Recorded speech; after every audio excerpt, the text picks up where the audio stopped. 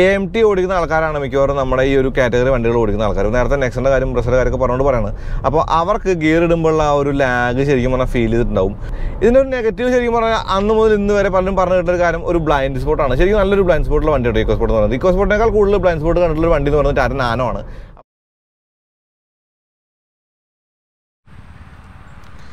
2020 BS6 EcoSport petrol automatic ആണത്.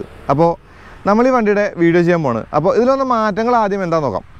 ഒരുപാട് മാറ്റങ്ങളൊന്നും വിസിബിൾ അല്ല. ഇപ്പോൾ എഞ്ചിനിലെ ആ ഒരു BS6 ആയി എന്നുള്ളതാണ് മേജറായിട്ടുള്ള മാറ്റം. എന്നാലും ബാക്കിയുള്ള മാറ്റങ്ങളൊക്കെ നോക്കാം. ഇപ്പോൾ പ്രൊജക്ടർ ഹെഡ് ലാമ്പാണ്. അപ്പോൾ നമ്മൾ ഇക്കോസ്പോർട്ടിൻ്റെ വീഡിയോ ആയിട്ട് കുറേ. അപ്പോൾ അതുകൊണ്ട് തന്നെ പുതിയ മാറ്റങ്ങൾ എന്ന് പറയുമ്പോൾ 2019 വന്ന മാറ്റങ്ങൾ കൂടി നമുക്ക് ഉൾപ്പെടുത്തേണ്ടതുണ്ട്. അതുകൊണ്ട് പ്രൊജക്ടർ ഹെഡ് ലാമ്പ് കാണിച്ചു തരാം. ഇപ്പോൾ ഹൈ ബീം എന്ന് പറയുന്നത് നമ്മുടെ ഹാലോജനും ലോ ബീം മാത്രമാണ് ഈ പ്രൊജക്ടർ എന്ന് പറയുന്നത്.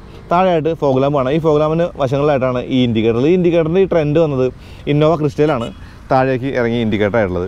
പിന്നെ ക്രോമിൻ്റെ ഒരു ഇൻസൈഡൊക്കെ ഉള്ളൊരു ഗ്രില്ല് കാണാം. ഈ ഗ്രില്ലിന് ഒരു ക്രോമിൻ്റെ ബോർഡർ ഉണ്ട്.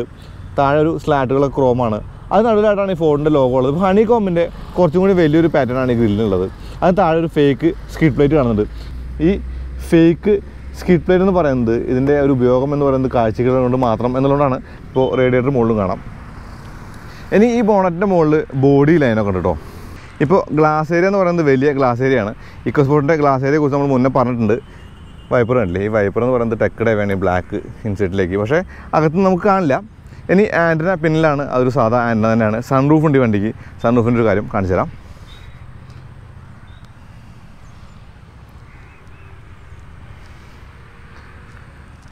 അപ്പോൾ മുന്നിൽ ഇത്രയേ ഉള്ളൂ കാര്യങ്ങൾ. പിന്നെ ഒരു പ്ലാസ്റ്റിക് ക്ലാഡിങ്, ഇപ്പോൾ SUV-കളുടെ ഒരു ചായ കൊടുക്കാനായിട്ട് ഈ പ്ലാസ്റ്റിക് ക്ലാഡിങ് ബമ്പറിന് കൊടുത്തിട്ടുണ്ട്. ബ്ലാക്കിലാണ്. താഴെയായിട്ടൊരു റബ്ബറിൻ്റെ ഒരു ഫ്ലാപ്പ് കാണുന്നുണ്ട്. ഈ ഒരു ക്ലാഡിങ് വശങ്ങളിലും കാണാം. അപ്പോൾ അലോയ് വീല് ഇപ്പോൾ ഈ ഒരു വണ്ടിയുടെ ഈ ഒരു പർട്ടിക്കുലർ മോഡൽ, ഈ ഒരു ഓട്ടോമാറ്റിക് മോഡലിൽ സിൽവർ അലോയ്സാണ്. ഇതിനുള്ളിൽ ഡിസ്ക് കാണാം. ഫ്രണ്ടിൽ ഡിസ്കും ബാക്കിൽ ഡ്രമ്മുമാണ് ഓട്ടോമാറ്റിക് ആയിട്ട് കൂടി. പിന്നെ 7 സ്പോക്ക് 16 ഇഞ്ച് അലോയ് വീൽസാണ്. ഈ വീലിൻ്റെ പ്രൊഫൈൽ എന്ന് പറയുന്നത് 206/60/16 ആണ്. ആ കാലിപ്പറിൻ്റെ കളർ കണ്ടില്ലേ? അതും സിൽവർ തന്നെയാണ്. അതിൻ്റെ ബാക്കിലായിട്ട് മഡ് ഫ്ലാപ്പ് കാണാം. ഇനി വശങ്ങളിൽ ഈ മിറർ തന്നെയാണ് ആ ഇൻഡിക്കേറ്റർ കൊടുക്കുന്നത്. അപ്പോൾ ഈ ഫോൾഡ് ചെയ്യാൻ പറ്റുന്ന ഒരു മിററാണത്. ഇപ്പോൾ ഫസ്റ്റ് വന്ന ഇക്കോസ്പോർട്ട് ഫോൾഡിങ് ഉണ്ടായിരുന്നില്ല. പിന്നീട് അങ്ങോട്ട് വന്ന വെസ്റ്റേണുകളിൽ ഫോൾഡിങ് എല്ലാം ആഡ് ചെയ്യേണ്ടായത്. ഈ കീ ഹോൾ എന്ന് പറയുന്നത് നമുക്ക് ഡ്രൈവർ സൈഡ് മാത്രമേ കാണുള്ളൂ. പാസഞ്ചർ സൈഡിൽ കീ ഹോൾ ഇല്ല. ഇപ്പോൾ റിക്വസ്റ്റ് സെൻസറിൻ്റെ സിമ്പിളാണ് കാണുന്നത്. ഇപ്പോൾ നമ്മുടെ കയ്യിൽ കീ ഉണ്ടെങ്കിൽ നമുക്ക് ഈ ഡോർ തുറക്കാൻ പറ്റും. അപ്പോൾ അത്യാവശ്യം നല്ല വൈഡായി തുറക്കുന്ന ഡോറുകളൊക്കെ തന്നെയാണ്. അപ്പോൾ ഉള്ളിലേക്ക് കയറുമ്പോൾ അതിനെക്കുറിച്ച് പറയാം. ഇപ്പോൾ 3 സ്റ്റേജ് ആക്ഷനൊക്കെ ഉണ്ട് ഈ ഡോറിന്. ബാക്ക് ഡോറും അതുപോലെ തന്നെയാണ്. ഇനി ഞാൻ പറഞ്ഞു മുന്നിൽ ഡിസ്ക് ബ്രേക്കാണ്, ബാക്കിൽ ഡിസ്ക് ബ്രേക്ക് അല്ല, ഡ്രമ്മാണെന്ന് പറഞ്ഞു. ട്രാക്ഷൻ കൺട്രോൾ അടക്കം ABS അങ്ങനെയെല്ലാം തന്നെ ഇതിനകത്തുണ്ട്. ഇപ്പോൾ ആ ഒരു അലോയിലിൻ്റെ ഉള്ളിലൂടെ നമുക്ക് ഡ്രം കാണാം ബാക്കിൽ. ഇതാണ് ഫ്യൂൽ ഫ്ലാപ്പ് എന്ന് പറയുന്നത്. ഒരു ചെറിയ ക്വാർട്ടർ ഗ്ലാസ് നമുക്ക് ബാക്കിൽ ഇക്കോസ്പോർട്ടിൻ്റെ കാണുന്നുണ്ട്. ഇനി ഇക്കോസ്പോർട്ടിൻ്റെ ബാക്കിലേക്ക് വരുമ്പോൾ ഇപ്പോൾ ഈ ലൈറ്റ് എന്ന് പറയുന്നത് ഫ്രണ്ടിലേക്ക് കയറി നിൽക്കുന്നതാണ്. അപ്പോൾ നിങ്ങൾ ഓൾറെഡി ഇക്കോസ്പോർട്ടിൻ്റെ 1-2 വീഡിയോകൾ നമ്മുടെ ചാനലിൽ കണ്ടിട്ടുണ്ട്. അപ്പോൾ എടുത്ത് പറയല്ല, പക്ഷേ എന്നിരുന്നാൽ കൂടി ഒരു കൗതുകത്തിന് പറഞ്ഞാണ്. താഴെയായിട്ട് ഫോഗ് ലാംപ്സ് കാണാം. ആ ബ്ലാക്ക് പ്ലാസ്റ്റിക് ലാഡിങ്ങിൻ്റെ ഭാഗമൊക്കെ നിങ്ങൾക്ക് ഇവിടെ ബാക്കിലും കാണാം. ഇനി ഈ ഒരു ഉയർന്നു നിൽക്കുന്ന ഭാഗങ്ങളില്ലേ വണ്ടിയുടെ ഒരു സേഫ്റ്റിയൊക്കെ ശരിക്കും ഉപകരിക്കും. ഇനി ഇക്കോസ്പോർട്ട് എന്ന ബാഡ്ജ് കാണാം, ഫോർഡ് എന്ന ബാഡ്ജ് കാണാം. ഇതിനകത്ത് ഈ ശരിക്കും പറഞ്ഞാൽ പെട്രോൾ എന്നോ ഡീസൽ എന്നോ പറയാനായിട്ട് ബാഡ്ജ് ഒന്നുമില്ല. അപ്പോൾ ഡീസൽ മോഡലിന് TDC എന്ന ബാഡ്ജ് കാണാം. ഇതിനകത്ത് അങ്ങനെയൊന്നുമില്ല. ടൈറ്റാനിയം എന്നൊരു വേരിയൻറ്റ് ബാഡ്ജിങ്ങിനകത്ത് കാണാം. ഇനി സ്പെയർ വീല് SUV-കളുടെ പോലെ മൗണ്ട് ചെയ്യുന്ന ബാക്കിലാണ്. നിങ്ങൾക്ക് കാണാൻ പറ്റും ആ ഒരു വീലിൻ്റെ ബോൾട്ടൊക്കെ. അപ്പോൾ ഒരു സെക്യൂരിറ്റി, അതായത് സേഫ്റ്റി നെറ്റ് വരുന്ന ആ ഒരു സംഗതിയാണ്. അത് ഫിറ്റ് ചെയ്തിട്ടില്ല, പുതിയ വണ്ടി കൊണ്ടാണ്. പിന്നെ TPMS, അതായത് ടയർ പ്രഷർ മോണിറ്റർ സിസ്റ്റമൊക്കെ ഉള്ളൊരു വീലുകളാണ്. അപ്പോൾ അതിൻ്റെ കാര്യമൊക്കെ ഞാൻ വണ്ടി ഓടിക്കുമ്പോൾ പറയാം. ഇനി റിയർ വൈപ്പർ കാണാം, ഡീഫോഗർ കാണാം, അങ്ങനെ കാര്യങ്ങളൊക്കെ തന്നെ ഉണ്ട്. മുകളിലായിട്ട് ഹൈമൗണ്ട് സ്റ്റോപ്പ് ലാമ്പിൻ്റെ വശങ്ങളിലാണ് ആ ഒരു വാഷ് ചെയ്യാനുള്ള ആ നോസിലുള്ളത്. ഇനി ആൻറ്റിനയുടെ ഒരു വ്യൂ ശരിക്കും കാണിച്ചു തരാം. ഇനി ഇതിന് റൂഫ് റെയിൽസ് ഉണ്ട് കേട്ടോ. അത്യാവശ്യം ഫങ്ഷണൽ ആയിട്ടുള്ള റൂഫ് റെയിൽസ് കാണാം ഈ ഒരു വണ്ടിക്ക്. അപ്പോൾ ഇതിൻ്റെ മുകളിൽ ലഗേജ് വെക്കാനായിട്ടൊരു നെറ്റും അല്ലെങ്കിൽ എന്താ പറയുക ചെറിയൊരു സ്ക്രൂസൊക്കെ കൊടുത്തിട്ടുണ്ട്. അപ്പോൾ അത്യാവശ്യം ചെറിയ ഭാരമൊക്കെ വെക്കാൻ പറ്റിയൊരു റൂഫ് റെയിൽസാണ് ഇക്കോസ്പോർട്ടിനുള്ളത് എന്ന് പറയാം. ഇത്രയും എൻ്റെ പുറത്തെ കാര്യങ്ങളെക്കുറിച്ച് പറയുള്ളൂ. കാരണം ഈ വണ്ടിയുടെ വീഡിയോ നമ്മൾ ഒരുപാട് ചെയ്തിട്ടുണ്ട്. അപ്പോൾ ഇതിൻ്റെ വന്ന മാറ്റങ്ങളൊന്നും കാണിക്കാമെന്നുള്ളതുകൊണ്ടാണ് ഇത്രയും കാര്യങ്ങൾ പറഞ്ഞത്. ഇനി നമുക്ക് അകത്തേക്ക് പോയിട്ട് അകത്തെ കാര്യങ്ങളൊന്നും നോക്കിയിട്ട് നമുക്ക് വണ്ടി റോഡിലേക്ക് എടുത്ത് ഓടിക്കാം. BS6ൻ്റെ മാറ്റങ്ങൾ ശരിക്കും വണ്ടിയുടെ എഞ്ചിനിലാണല്ലോ. അപ്പോൾ വണ്ടി ഓടിക്കുമ്പോഴല്ലേ കൂടുതലായിട്ട് അതിനെക്കുറിച്ച് അറിയാൻ പറ്റുള്ളൂ. അതിനുവേണ്ടി നമുക്ക് വണ്ടിയുടെ അകത്തേക്ക് കയറാം.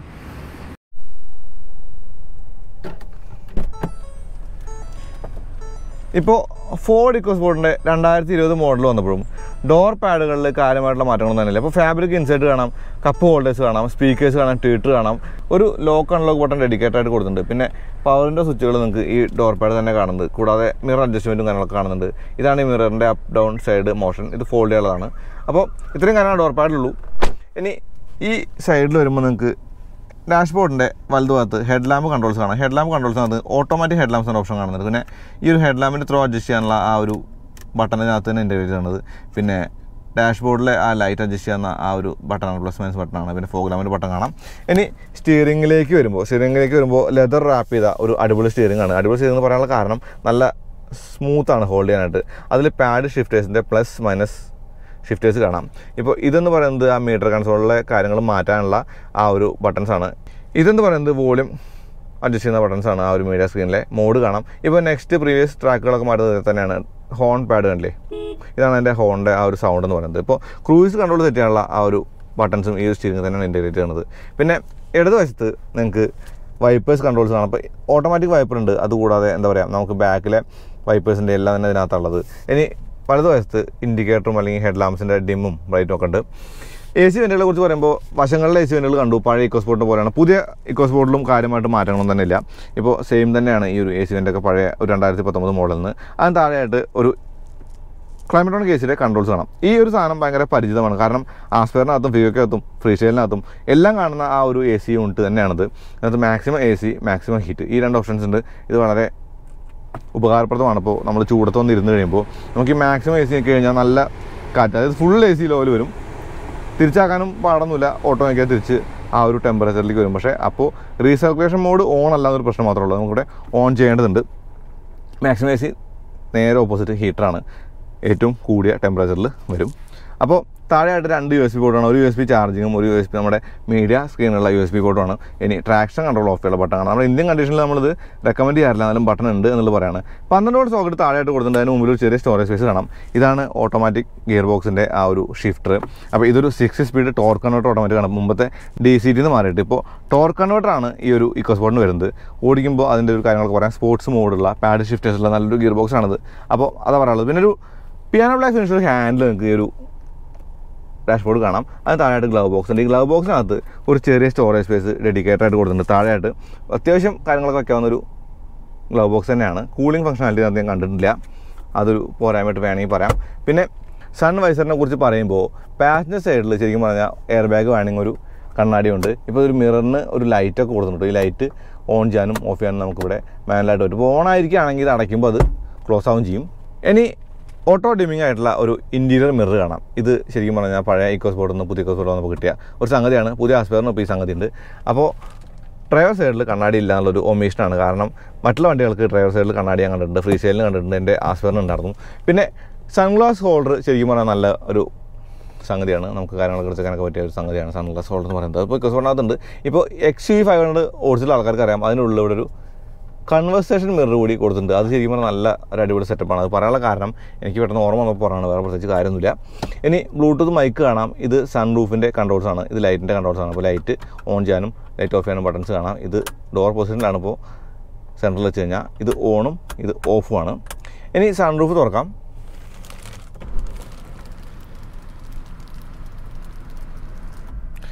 ആ സൺ റൂഫിൻ്റെ കവറിൽ പ്ലാസ്റ്റിക് കീറി കളഞ്ഞിട്ടുള്ളതുകൊണ്ടാണ് ആ സൺ റൂഫിന് സൗണ്ട് വന്നത്. ഇനി അടച്ചു കഴിയുമ്പോൾ നമ്മൾ കൈ കൊണ്ട് പിടിച്ച് വേണം ഇത് അടയ്ക്കാനായിട്ട്. ഇപ്പോൾ ഞാൻ സൺ റൂഫ് ഒന്ന് പൊന്തി നിൽക്കുന്നുണ്ട് കൊണ്ട് അവിടെ, കാരണം എൻ്റെ പ്രസ് കുറച്ച് അധികമായി പോയോ എന്നൊരു സംശയമുണ്ട്. കണ്ടില്ലേ, ഇപ്പോൾ നമുക്ക് ഒന്ന് പൊക്കി വെച്ചിട്ട് ആ സ്പോർട്ടി പൊസിഷനിൽ വെക്കാനും പറ്റും. നമ്മളൊന്നുകൂടി പ്രസ് ചെയ്ത് കഴിയുമ്പോൾ അത് പഴയ പൊസിഷനിൽ വന്നിട്ട് ലോക്കാവുകയും ചെയ്യും. ഇപ്പോൾ ഈ കവർ അടച്ചു കഴിഞ്ഞാൽ നമുക്കതിൻ്റെ ഒരു കാര്യമൊന്നുമില്ല. അപ്പോൾ ഹെഡ് റൂമിനെ കാര്യമായിട്ട് ബാധിക്കാത്തൊരു സൺറൂഫാണ് ഇക്കോസ്പോർട്ടിനകത്തുള്ളത്. ഇപ്പോൾ ഈ ഒരു സൺറൂഫിൻ്റെ കാര്യം പറയുമ്പോൾ നല്ലൊരു ലൈറ്റ് അകത്തേക്ക് കൊണ്ടുവരാനായിട്ട് ഈ സൺറൂഫിന് കഴിയുന്നുണ്ട്. ഇനി വലിയൊരു ബ്രേക്ക് പെഡൽ കാണാം. കൂടാതെ ഡെഡ് പെഡലും നമുക്ക് ഈ ഒരു വണ്ടിക്കുണ്ട്. ഒരു ആംറസ്റ്റ് വണ്ടിക്കകത്ത് കൊടുത്തിട്ടുണ്ട്. ആംറസ്റ്റ് ഡീപ്പായ ഒരു സ്റ്റോറേജ് സ്പേസിലുള്ള ആംറസ്റ്റാണ്. ഇതിനകത്ത് കീ വയ്ക്കാനുള്ള ഓപ്ഷൻ ഞാൻ ഇക്കോസ്പോർട്ടിനകത്ത് കണ്ടിട്ടുണ്ടായിരുന്നു. അത് ഇതിനകത്തുണ്ട്. മുമ്പ് ഓടിച്ച ഇക്കോസ്പോർട്ടിൻ്റെ കാര്യം പറയുന്നത്. ഇതാണ് ഇക്കോസ്പോർട്ടിൻ്റെ കീ എന്ന് പറയുന്നത്. ലോക്ക് അൺലോക്ക് ബട്ടണുകൾ മാത്രമേ ഉള്ളൂ. ഈ കീ അതിനകത്ത് വെച്ചിട്ടാണ് നമ്മുടെ മൈക്കി എന്ന് പറയുന്ന സംഗതി പ്രോഗ്രാം ചെയ്യുക. അത് ഞാൻ മറ്റേ വീഡിയോയിൽ പറഞ്ഞാൽ ഞാൻ ഒന്നുകൂടി ആവർത്തിക്കുന്നില്ല. മൈക്കി എന്ന് പറയുന്നത് നമ്മൾ ഈ വണ്ടി വാലറ്റ് പാർക്കിന് കൊടുക്കുമ്പോൾ അല്ലെങ്കിൽ മറ്റുള്ള ആളുകൾക്ക് കൊടുക്കുമ്പോൾ നമ്മൾ ഒരു സ്പീഡ് കൺട്രോൾ ചെയ്യാനും അല്ലെങ്കിൽ നമ്മുടെ ഒരു ഓഡിയോ വോളിയം അങ്ങനെയുള്ള കാര്യങ്ങളൊക്കെ കൺട്രോൾ ചെയ്യാൻ വേണ്ടിയിട്ടുള്ളൊരു പ്രോഗ്രാംഡ് കീ ആണ്. ആ കീ ആണ് മൈക്ക് എന്ന് പറയുന്നത്. ആ മൈക്ക് എന്ന് പറയുന്നത് സ്പെയർ കീ ആണ്. ഇനി മീഡിയ സ്ക്രീനിലേക്ക് വരാം. മീഡിയ സ്ക്രീനിലേക്ക് വരുമ്പോൾ ഇതിനകത്ത് സിങ്ക് ഇല്ല. സിങ്ക് എന്ന് പറയുന്നത് ശരിക്കും പറഞ്ഞാൽ സ്പോർട്സ് മോഡിന് മാത്രമുള്ളതാണ് അറിയാൻ കഴിഞ്ഞത്. ഇപ്പോൾ ഹോമിലേക്ക് വരുമ്പോൾ നിങ്ങൾക്ക് കാണാം ഒരു കോമ്പസ് കൊടുത്തിട്ടുണ്ട്. USB ഇല്ല, USB ഇട്ടാലാണ് അറിയാൻ പറ്റുള്ളൂ പറഞ്ഞിട്ട് മീഡിയ പ്ലേ ചെയ്യാനായിട്ട്. ബ്ലൂടൂത്ത് ഡിസ്കണക്റ്റഡ് ആണ്. ഇപ്പോൾ ഫോൺ കൺട്രോൾസ് കാണാം, നാവിഗേഷൻ ഇൻബിൽറ്റ് നാവിഗേഷൻ ആണ്. അപ്പോൾ നാവിഗേഷൻ എന്ന് പറയുമ്പോൾ നമ്മൾ ആൻഡ്രോയിഡ് ഓട്ടോ ആപ്പിൾ കാർപ്ലേ ഉപയോഗിക്കാതെ ഇൻബിൽറ്റ് ആയിട്ടുള്ള നാവിഗേഷനാണ് ഇതിനകത്ത് ഉപയോഗിച്ചിട്ടുള്ളത്. ഇനി സെറ്റിങ്സിനകത്ത് നമുക്ക് സൗണ്ട് സെറ്റിങ്സ് നോക്കാം. സൗണ്ട് സെറ്റിങ്സ് പറയുമ്പോൾ ഞാൻ സൗണ്ട് വയ്ക്കാം. സൗണ്ട് വയ്ക്കുമ്പോൾ അത് ഓഡിയോ കൂടി സെലക്ട് ചെയ്യണ്ടേ. അപ്പോൾ നമുക്ക് റേഡിയോ വയ്ക്കാം.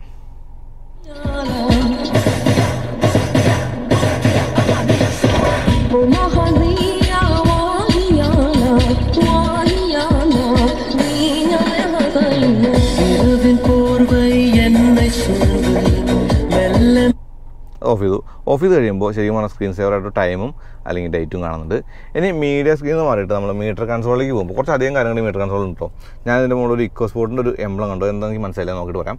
ഇപ്പോൾ ട്രിപ്പ് കമ്പ്യൂട്ടർ വണ്ണകത്ത് നമ്മൾ ഓടിയ ദൂരം അല്ലെങ്കിൽ സ്പീഡ് അങ്ങനെയുള്ള കാര്യങ്ങളൊക്കെ തന്നെ കാണാം. ഇനി നമ്മൾ മൈ വ്യൂ എന്ന് പറയുന്നത് നമുക്ക് വേണമെങ്കിൽ സ്പീഡോ അല്ലെങ്കിൽ RPM ഒക്കെ അവിടെ സെറ്റ് ചെയ്യാൻ പറ്റും. ഇനി അതല്ലെങ്കിൽ സെറ്റിങ്സിനകത്ത് നമുക്ക്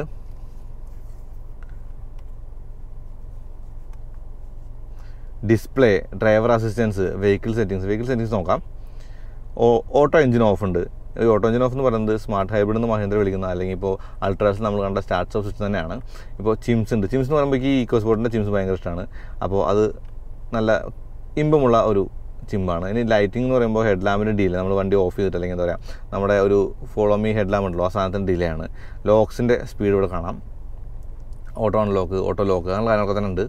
ഇനി ഡ്രൈവർ അസിസ്റ്റൻസ് നോക്കാം. ഡ്രൈവർ അസിസ്റ്റൻസിൽ ഇപ്പോൾ റിയർ പാർക്ക് ആ ക്യാമറയുടെ ആണത്. ഇനി ഡിസ്പ്ലേക്കകത്ത് എന്തൊക്കെയാണ് നോക്കാം. ഡിസ്പ്ലേക്കകത്ത് ലാംഗ്വേജ് മാറ്റാൻ പറ്റും. മെഷർമെൻറ്റ് യൂണിറ്റ് മൈൽസ് ആണോ അല്ലെങ്കിൽ കിലോമീറ്റർ ആണോ, ഫാരൻഹൈറ്റ് ആണോ അല്ലെങ്കിൽ സെൽഷ്യസ് ആണോ ടെമ്പറേച്ചറിൻ്റെ ഒരു സംഗതി കാണാം.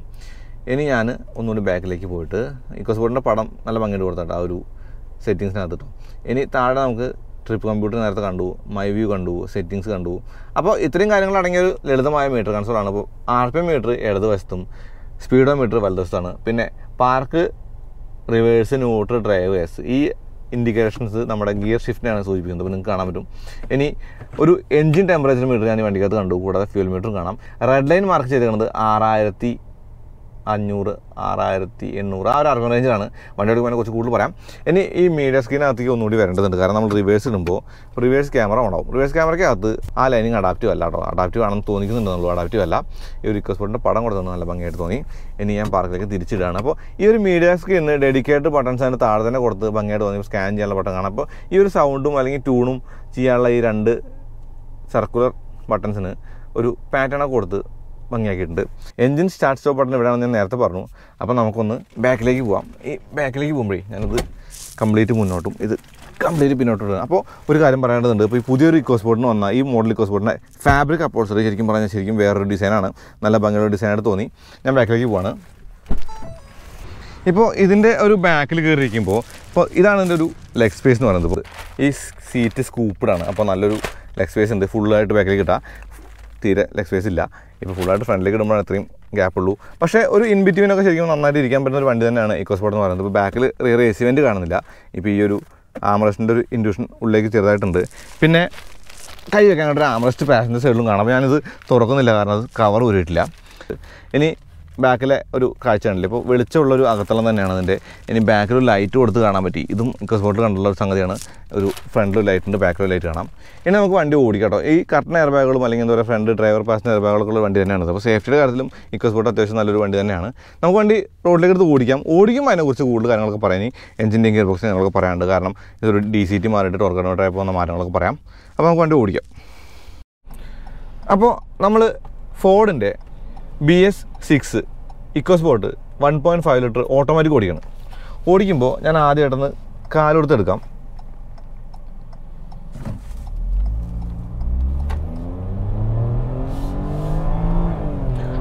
RPM വണ്ടി റെഡ് ലൈൻ ചെയ്തത്. ഇപ്പോൾ ഡ്രൈവ് മോഡിലാണ്. ഡ്രൈവ് മോഡ് തന്നെയാണ് ഞാൻ കാല് കൊടുത്തത്. ഇപ്പോൾ ത്രോട്ടിൽ ശരിക്കും പറഞ്ഞാൽ ഫ്ലോർ ചെയ്ത് എടുത്തപ്പോഴാണ് റെഡ് ലൈനിൽ പോയിട്ട് ഗിയർ മാറിയത്. അപ്പോൾ ഓട്ടോമാറ്റിക് അല്ല. ഓട്ടോമാറ്റിക് ഓടിക്കുമ്പോൾ ഞാൻ ആസ്പയർ ഓടിച്ചപ്പോൾ പറഞ്ഞു ശരിക്കും പറഞ്ഞാൽ ഭയങ്കര റിലാക്സ് ചെയ്തിട്ട് ക്രൂസ് ചെയ്ത് പോകുന്നൊരു വണ്ടിയാണ്. അപ്പോൾ ഞാൻ ശരിക്കും പറഞ്ഞാൽ വളരെ അപ്പോൾ ഞാൻ ചെറിയൊരു ത്രോട്ടിൽ ഇൻപുട്ടിൽ വണ്ടി ഓടിക്കാട്ടോ. ഡ്രൈവ് മോഡിലാണ്. 1500 RPM 1500 RPM ഞാൻ ഈ പാഡ് ഷിഫ്റ്റ് ഉപയോഗിച്ച് നോക്കുമ്പോൾ നമുക്ക് ഗിയർ ഏതാണെന്ന് അറിയാൻ പറ്റും. D6 എത്തിയിട്ടുണ്ട്. അപ്പോൾ D6ൽ 1500 RPM എത്തിയിട്ടുണ്ട് എന്നുള്ളതാണ്. അപ്പോൾ അത്യാവശ്യം നല്ലൊരു ഫ്യൂൽ എഫിഷ്യൻസി ഈ ഒരു കാര്യത്തിൽ കിട്ടും. കാരണം 17 കിലോമീറ്റർ ഓളം അല്ലെങ്കിൽ 17 കിലോമീറ്ററോളം ARA സർട്ടിഫൈ ചെയ്തൊരു വണ്ടിയായിരുന്നു മുമ്പത്തെ ആ ഒരു ഓട്ടോമാറ്റിക് എന്ന് പറയുന്നത്. ഇപ്പോൾ BS6ൻ്റെ ഒരു ARA സർട്ടിഫിക്കേഷൻ വന്നിട്ടില്ല. എന്നാൽ കൂടി ആ ഒരു ഇന്ധനക്ഷമത തന്നെ പ്രതീക്ഷിക്കാം. ഇപ്പം ഞാനപ്പോൾ സ്പോർട്സ് മോഡിലേക്ക് മാറിയിട്ട് ഒന്ന് ത്രോട്ടിൽ കൊടുക്കുകയാണ്.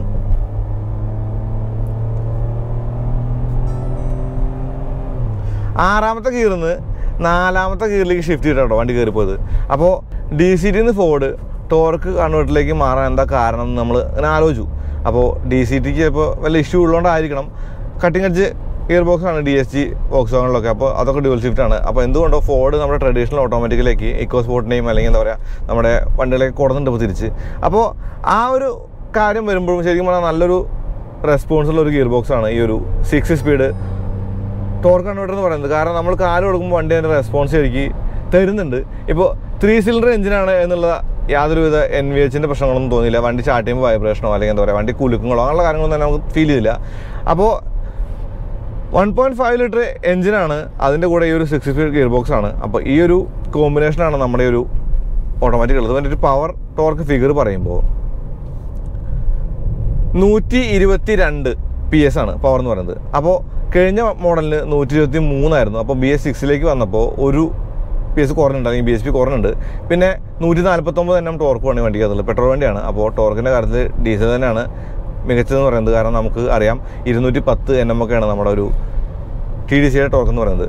അപ്പോൾ ഈ ഒരു കാര്യം പറയുമ്പോൾ ഞാൻ ഈ എഞ്ചിൻ്റെ കാര്യം പറയുമ്പോൾ ശരിക്കും നല്ല ഡ്രൈവബിൾ ആയിട്ടുള്ള എഞ്ചിനാണെന്ന് പറഞ്ഞു. നല്ല സൈലൻ്റ് ആയിട്ടുള്ള എഞ്ചിനാണ്. അപ്പോൾ എഞ്ചിൻ്റെ നോട്ട് എന്ന് പറയുന്നത് ഞാൻ പാഡ് ഷിഫ്റ്റ് ചെയ്ത് 2 ഗിയർ ഡൗൺ ചെയ്യാട്ടോ.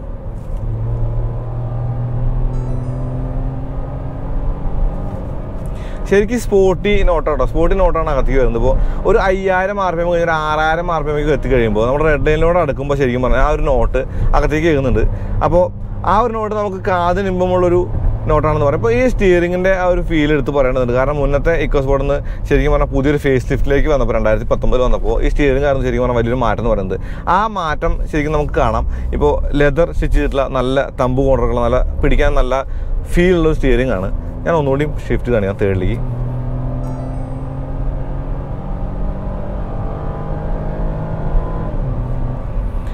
അപ്പോൾ വളരെ എളുപ്പത്തിൽ റെഡ് ലൈൻ ചെയ്യുന്ന ഒരു എഞ്ചിൻ തന്നെയാണ് ഈ ഡ്രാഗൺ സീരീസ് 1.5 ലിറ്റർ എന്ന് പറയുന്നത്. ഇപ്പോൾ ഈ ഒരു വണ്ടിക്ക് മിഡ് റേഞ്ച് കൂടി നമുക്കൊന്ന് ടെസ്റ്റ് ചെയ്ത് നോക്കാം. ഞാനിപ്പോൾ നേരത്തെ ലോയിൻ്റെ കാര്യം പറഞ്ഞു. 1500 RPM വണ്ടി നമുക്ക് ഏകദേശം ഒരു 6ാമത്തെ ഗിയറിലെത്തി വണ്ടി ഓടി പോകുന്നുണ്ടെന്ന് പറഞ്ഞു. അപ്പം സ്പോർട്സ് മോഡായതുകൊണ്ടേ എല്ലാ ഗിയറിലും റെഡ് ലൈൻ ചെയ്തിട്ട് വണ്ടി ഗിയർ മാറുന്നുള്ളൂ. അപ്പോൾ ഞാൻ ഇത് ഡ്രൈവ് മോഡിലേക്ക് തട്ടിയേക്കാണ്. ഡ്രൈവ് മോഡിലേക്ക് തട്ടുമ്പോൾ നമുക്ക് ഒരു ഇൻ ബിറ്റ്വീൻ കൂടി നോക്കാം. അപ്പോൾ ലോ എൻഡ് പറഞ്ഞു. അപ്പോൾ ഞാനൊരു ടോപ്പ് എൻഡ് ഞാൻ നേരത്തെ കാണിച്ചു, റെഡ് ലൈൻ ചെയ്ത് കാണിച്ചു. ഇൻ ബിറ്റ്വീനോട് കാണിക്കണ്ടേ. അപ്പോൾ ഞാനൊരു ഫ്ലോർ ചെയ്യുന്നുമില്ല എന്നാൽ മെല്ലിയുമല്ല എന്നുള്ള ഇൻ ബിറ്റ്വീനായിട്ട് ത്രോട്ടിൽ കൊടുത്തേക്കാണ്. ഇപ്പോൾ പാഡ് ഷിഫ്റ്റ് ഒന്ന് പ്രസ് ചെയ്യുമ്പോൾ നമുക്ക് ഗിയറിൻ്റെ ഇൻഡിക്കേഷൻ കാണാം. കാരണം പാഡ് ഷിഫ്റ്റ് ഞെക്കിയാലേ ഡ്രൈവ് മോഡിൽ ഗിയർ കാണിക്കുള്ളൂ.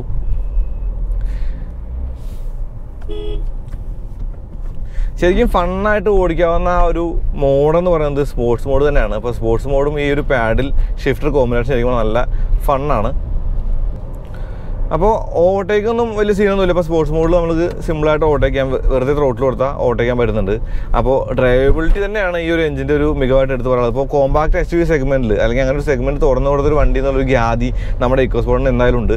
അപ്പോൾ ആ ഒരു കാര്യം വരുമ്പോൾ ഓട്ടോമാറ്റിക് ഉണ്ടായിരുന്നു ആ ഒരു സമയത്ത് തന്നെ. ഇപ്പോൾ DCT ഉണ്ടായിരുന്നു, അത് മാറ്റി ഇപ്പോൾ ടോർക്ക് കൺവേർട്ടറായിട്ട് മാറി.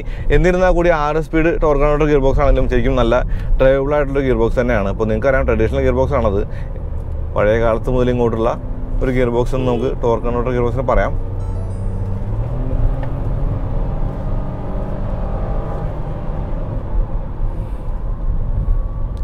ശരിക്കും ഫണ്ണാട്ടോ ഓടിക്കാനായിട്ട്. ഫണ്ണെന്ന് പറയുമ്പോൾ ആ ഒരു കാറ്റഗറി, ഈ ഒരു കാറ്റഗറിയിലെ വണ്ടികൾ വെച്ച് നോക്കിയാൽ മതി. കാരണം ഇപ്പോൾ ബ്രസ്സ ആണെങ്കിൽ അത് AMT ആണ്, അല്ലെങ്കിൽ നെക്സോണും AMT ആണ്. അപ്പോൾ അങ്ങനെ വെച്ച് നോക്കുമ്പോൾ ശരിക്കും ടോർക്ക് കൺവേർട്ടറുള്ളൊരു കോമ്പാക്ട് SUV എന്നുള്ള ഒരു ഗുണം കൊണ്ട് തന്നെ ശരിക്കും ഓടിക്കാൻ ഫണ്ണായിട്ടുള്ള, ഓടിക്കാൻ ഫണ്ണായിട്ടുള്ള ഒരു SUV തന്നെയാണ്, അല്ലെങ്കിൽ കോമ്പാക്ട് SUV തന്നെയാണ് ഇക്കോസ്പോർട്ട് എന്ന് പറയുന്നത്. അത് ശരിക്കും പറഞ്ഞാൽ ഓടിക്കുമ്പോൾ ശരിക്കും നമുക്ക് അറിയാറുണ്ട്. കാരണം അത്യാവശ്യം നല്ല സോളിഡാണ് വണ്ടി. ഇപ്പോൾ സസ്പെൻഷൻ്റെ കാര്യം പറയുമ്പോൾ അൺഡുലേഷൻസും കാര്യങ്ങളൊന്നും അകത്തേക്ക് കാര്യമായിട്ട് അറിയാതെ, തട്ട് സൗണ്ടൊന്നും കാര്യമായിട്ട് അറിയാതെ ശരിക്കും സോളിഡായിട്ടൊരു ഫീൽ നമുക്ക് ഈ വണ്ടിക്കകത്ത് കിട്ടുന്നുണ്ട്. ഇപ്പോൾ ഡോർ തുറക്കുമ്പോൾ ഞാൻ പറഞ്ഞു ഡോറിന് 3 സ്റ്റെപ്പ് ആക്ഷൻ ഉണ്ടെന്ന് പറഞ്ഞു. അപ്പോൾ ആ ആക്ഷൻ്റെ ഒരു കാര്യം പറയുമ്പോഴും ശരിക്കും അകത്തിരിക്കുമ്പോഴാണ്, അകത്തേക്ക് കൂടിയ സൗണ്ടോ കാര്യങ്ങളൊന്നും ഇല്ല, റാറ്റ്ലിങ് കാര്യങ്ങളൊന്നും തന്നെ വരുന്നില്ല. ഇപ്പോൾ ഇത് ഊന്നി പറയാനുള്ള കാരണം ഇപ്പോൾ നമ്മളന്ന് ഒരു വെള്ള ഇക്കോസ്പോർട്ട് ഓടിച്ച് നമ്മൾ നേപ്പാൾ പോയി വണ്ടിയെക്കുറിച്ച് പറഞ്ഞു. ആ ഒരു വണ്ടി ഇപ്പോൾ ഏകദേശം ഒരു 1 ലക്ഷം കിലോമീറ്റർ അടുപ്പിച്ച് ആയിട്ടുണ്ട്. അത് ഇപ്പോഴും റാറ്റ്ലിംഗ് ഒന്നും ഇല്ലാണ്ട് സോളിഡ് ഫീൽഡ് തന്നെയാണ് നിൽക്കുന്നത്. അപ്പോൾ അതുകൊണ്ടാണ് അത് എടുത്തു പറഞ്ഞത്. ഇപ്പോൾ ആദ്യ ജനറേഷൻ്റെ ഇക്കോസ്പോർട്ടിൻ്റെ ഒരു മീറ്റർ കൺസോൾ പഴയ ഗ്ലോബൽ ഫേസ് ലിഫ്റ്റിൽ നിന്ന് വന്നായിരുന്നു. ഇപ്പോൾ 2019 ഫേസ് ലിഫ്റ്റ് വന്നപ്പോൾ നല്ലൊരു മാറ്റമാണ് ആ ഒരു കൺസോളുണ്ടായത്. ആ ഒരു മാറ്റം എന്ന് പറയുന്നത് കുറേ അധികം കാര്യങ്ങൾ നമുക്ക് ഒന്നുകൂടി വിസിബിളായിട്ട് റീഡ് ചെയ്യാൻ പറ്റുമെന്നുള്ളതാണ്. പിന്നെ ആ ഒരു മീറ്റർ കൺസോളിൻ്റെ സൂചിയുടെ കളറും ശരിക്കും കണ്ണ് പെട്ടെന്ന് തന്നെ പിടിക്കുന്ന സംഭവമാണ്. ഞാൻ ട്രാക്ഷൻ കൺട്രോൾ ഓഫ് ചെയ്താണ്. ഓഫ് ചെയ്യാനുള്ള കാരണം വേറെ ഒന്നല്ല, നമ്മൾ വണ്ടി ഓടിച്ച് പോകുമ്പോൾ സ്പോർട്സ് മോഡിലൂടെ ഓടിച്ച് പോകുമ്പോൾ ആ ഒരു ഫൺ ഫീൽ കിട്ടാൻ വേണ്ടിയാണ്. ഇപ്പോൾ ഇതിനകത്ത് ക്രൂയിസ് കൺട്രോൾ ഉണ്ട്, അങ്ങനെയെല്ലാം തരം കാര്യങ്ങളുണ്ട്. അപ്പോൾ നമ്മൾ പറഞ്ഞുകൊണ്ടിരുന്നത് സസ്പെൻഷൻ്റെ കാര്യമായിരുന്നു. സസ്പെൻഷൻ്റെ കാര്യം പറയുമ്പോൾ മക്ഫേഴ്സൺ സെറ്റാണ് ഫ്രണ്ടിൽ. എന്നിരുന്നാൽ കൂടി അല്ലെങ്കിൽ ആ ഒരു സസ്പെൻഷനും അല്ലെങ്കിൽ 16 ഇഞ്ച് വീലും കൂടി, വലിയ വീലാണ് 205 പ്രൊഫൈലുള്ള വീൽസാണ് ഞാൻ പറഞ്ഞു. ആ ഒരു വീലും കൂടിയിട്ട് നല്ല റൈഡ് ക്വാളിറ്റി കൂടി ഈ വണ്ടിക്കുണ്ട്. റൈഡ് ക്വാളിറ്റിയുടെ കാര്യത്തിൽ ഇക്കോസ്പോർട്ടിന് ഓൾറെഡി ഒരു നല്ല പേരുള്ളതാണ്. ഇതിനൊരു നെഗറ്റീവ് ശരിക്കും പറഞ്ഞാൽ അന്ന് മുതൽ ഇന്ന് വരെ പലരും പറഞ്ഞു കേട്ടൊരു കാര്യം ഒരു ബ്ലൈൻഡ് സ്പോട്ടാണ്. ശരിക്കും നല്ലൊരു ബ്ലൈൻഡ് സ്പോട്ടുള്ള വണ്ടിയുണ്ട് ഇക്കോസ്പോർട്ട് എന്ന് പറയുന്നത്. ഇക്കോസ്പോർട്ടിനേക്കാൾ കൂടുതൽ ബ്ലൈൻഡ് സ്പോട്ട് കണ്ടിട്ടുള്ള വണ്ടി എന്ന് പറയുന്നത് ടാറ്റ നാനോ ആണ്. അപ്പോൾ നല്ലൊരു ബ്ലൈൻഡ് സ്പോട്ടുണ്ട്, ക്വാർട്ടർ ഗ്ലാസ് ഉണ്ടായിട്ട് കൂടി. ഇപ്പോൾ മിററുകളൊക്കെ ശരിക്കും നല്ല വിസിബിലിറ്റി ആണ് ബാക്കിലേക്ക് തരുന്നത്. വലിയ മിററുകളാണ്, അതിൻ്റെ ആ ഒരു വശങ്ങളിൽ കോൺവെക്സ് ചെയ്തിട്ട്. ഇപ്പോൾ ബ്ലൈൻഡ് സ്പോട്ട് മിററിൻ്റെ ആ ഒരു ദൗത്യം കൂടി ഈ മിറർ തന്നെ ചെയ്യുന്നുണ്ട്.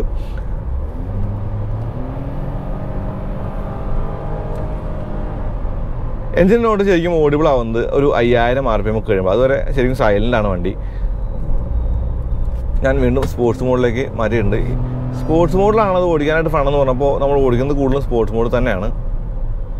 ഇപ്പോൾ പാഡ് ഷിഫ്റ്റ് ക്യുക്കാണ്. ഇപ്പോൾ നമ്മൾ മാറ്റുമ്പോൾ അത് ക്യുക്കായിട്ട് തന്നെ മാറുന്നുണ്ട്. എന്ന് വെച്ചാൽ പറയാനുള്ള കാരണം ലാഗ് കാര്യങ്ങളൊന്നുമില്ല. അപ്പോൾ ഞാൻ ഈ ഒരു ലാഗിൻ്റെ കാര്യം എടുത്ത് പറയാനുള്ള കാരണം AMT ഓടിക്കുന്ന ആൾക്കാരാണ് മിക്കവാറും നമ്മുടെ ഈ ഒരു കാറ്റഗറി വണ്ടികൾ ഓടിക്കുന്ന ആൾക്കാർ. നേരത്തെ നെക്സൻ്റെ കാര്യം ബ്രസറിൻ്റെ കാര്യമൊക്കെ പറഞ്ഞുകൊണ്ട് പറയുന്നത്. അപ്പോൾ അവർക്ക് ഗിയർ ഇടുമ്പോഴുള്ള ആ ഒരു ലാഗ് ശരിക്കും പറഞ്ഞാൽ ഫീൽ ചെയ്തിട്ടുണ്ടാവും. ആ ഒരു ലാഗ് ഒരിക്കലും ടോർക്ക് കൺവേർട്ടർ ആയിട്ടോ DCT ആയിട്ടോ അല്ലെങ്കിൽ നമ്മുടെ CVT ആയിട്ടൊന്നും കമ്പയർ ചെയ്യാനേ പറ്റില്ല. കാരണം ആ സംഗതി വേറെയാണ്. MT എന്ന് പറയുന്നത് ഓട്ടോമാറ്റിക് മാനുവൽ ട്രാൻസ്മിഷനാണ്. അപ്പോൾ കോമ്പാക്ട് SUV സെഗ്മെൻറ്റിൽ ശരിക്കും പ്രോപ്പറായിട്ടൊരു ഓട്ടോമാറ്റിക് ഇക്കോസ്പോർട്ട് മാത്രമേ ഉള്ളൂ എന്നുള്ളത് നിസ്സംശയം പറയാം. അപ്പോൾ അത് തന്നെയാണ് അതിൻ്റെ ഒരു ഹൈലൈറ്റ് ആയിട്ട് പറയാനുള്ളത്. ഇപ്പോൾ ഞാൻ പറയുന്നൊരു കാര്യം, ഇപ്പോൾ USB ആയിട്ട് പറഞ്ഞു, യുണീക്ക് സെല്ലിംഗ് പോയിൻ്റ് ആയിട്ട് വേണമെങ്കിൽ ഈ ഒരു ഓട്ടോമാറ്റിക്കിന് അങ്ങനെ തന്നെ പറയാം. അപ്പോൾ ഓട്ടോമാറ്റിക് കോമ്പാക്ട് SUV നോക്കുന്ന ആൾക്കാർക്ക് പ്രോപ്പറായിട്ടൊരു ഓട്ടോമാറ്റിക് ഗിയർ ബോക്സ് വേണമെങ്കിൽ ഇക്കോസ്പോർട്ട് തന്നെയാണ് ഇപ്പോഴും വലുതായിട്ടുള്ളൂ. അപ്പോൾ അത്രേ പറയുന്നുള്ളൂ. അതേപോലെ ഈ ഒരു വീഡിയോയും ഉപയോഗപ്പെടുമെന്ന് കരുതാണ്. അങ്ങനെയുള്ള ചാനൽ സബ്സ്ക്രൈബ് ചെയ്യാൻ മറക്കരുത്. പിന്നെ ബെല്ലിനെ കൂടി ക്ലിക്ക് ചെയ്യാൻ നോട്ടിഫിക്കേഷൻ ലഭിക്കുള്ളൂ. അതുപോലെ ഇൻസ്റ്റാഗ്രാം പേജ്, ഫേസ്ബുക്ക് ഫോളോ ചെയ്യുക, ലൈക്കൊക്കെ ചെയ്യുക. അപ്പോൾ അടുത്ത വീഡിയോ വീണ്ടും വരാം. അതുവരേക്കും നന്ദി, നമസ്കാരം.